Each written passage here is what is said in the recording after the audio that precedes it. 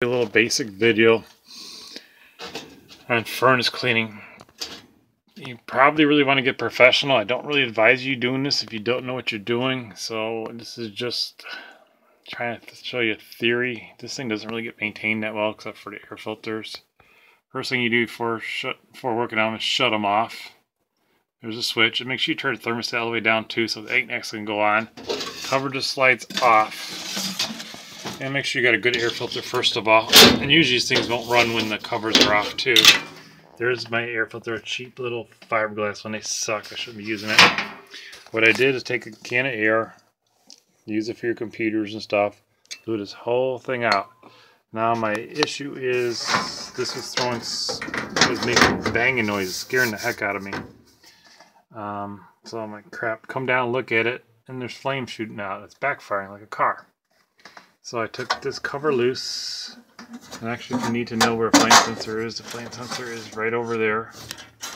You can actually clean it with cardboard, with sandpaper a little bit if you're careful. Same with the two wires sticking out back there. And what I did is blew this all out for dust. These pieces come out. These are 1/4 inch screws on each side of them, one on each side. There they are. And then what I did after that, I put the little light here, so that helps. I took a little wire brush. These are the dollar store, seriously, or Harbor Freight or a local tool store.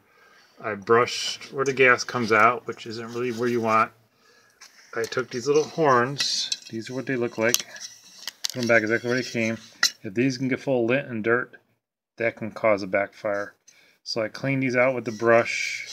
I can't really get inside it this way, so I really didn't see anything in there. And I shook them down to the ground and just took a little paper clip and just scratched it up a little bit.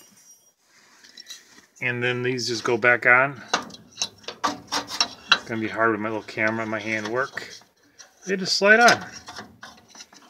And then they go on. I just kept them the same way they went on, in the same position they went on to.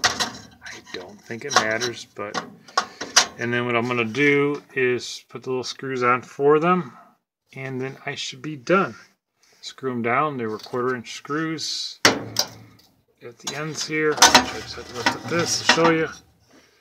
Use that. And so far, after I just clean them out with the air a little bit and brushing the tips, it actually fired up, and I was able to shut it down without it blowing up on me. And this one isn't all the way back. That's why it ain't lining up. So let's cut this video short. And this is what I've learned after doing some research on the internet and why it would be backfiring, because the stuff would be clogged most likely. So far so good, and hope this kind of helps you. This is this idea. Just take this at your own risk. I'm not a furnace repairman. Just fix things on my own if I have to.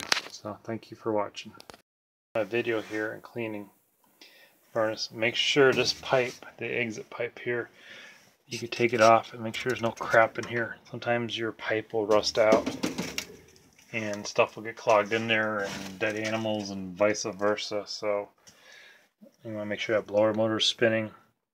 And that crap, I've had that happen one time already.